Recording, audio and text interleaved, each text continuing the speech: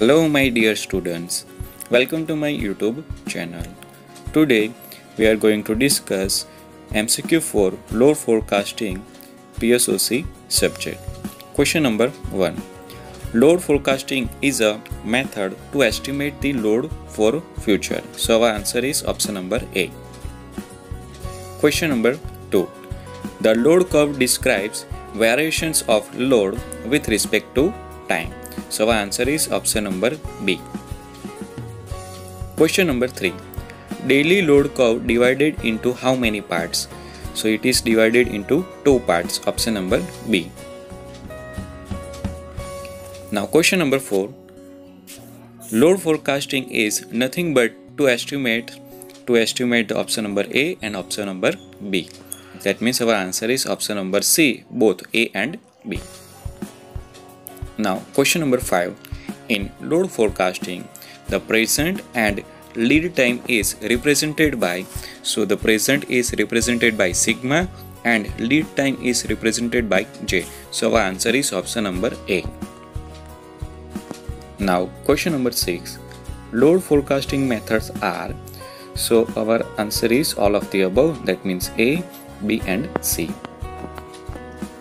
Now question number 7. The extrapolation method is based on the, so it is based on the option number D, curve fitting to previous data available. Option number D, which is our correct answer. Now question number 8. Extrapolation method is also known as a deterministic method. So option number B, which is our correct answer. Now question number 9.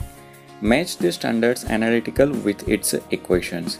Okay, so over here option number first one क्या दिया हुआ है? Straight line, second one parabolic, third one S curve, fourth one exponential and fifth one Gimpertz.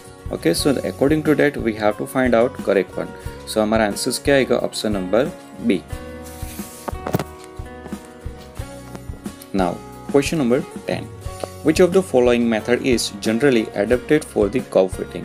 So हमारा answers क्या आएगा? Option number C, least square. Now question number 11.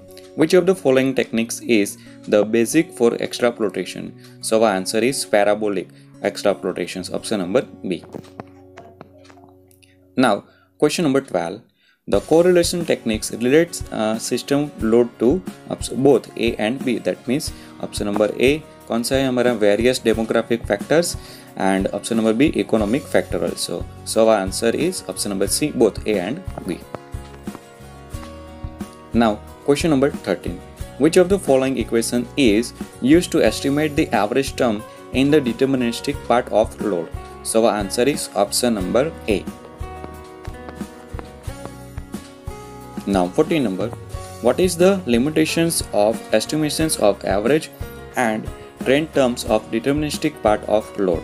So our answer is data processed may not be adequate for the statistical calculations. So option number C, which is our correct answer. Now 15 number. Which of the following is the simplest form of stochastic time series model? So our answer is autoregressive model. Option number D. Now 16 number. What is the disadvantages of correlation method? So our answer is load forecasting for demographic and economic factor is difficult. Option number D. Now 17 number.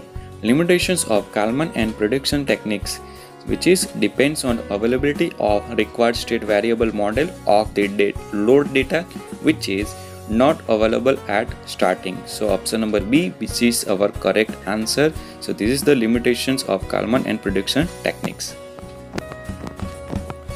And 18 number. Which of the following approaches is utilized to overcome the limitations of Kalman and predictions method? So our answer is option number C, innovations model.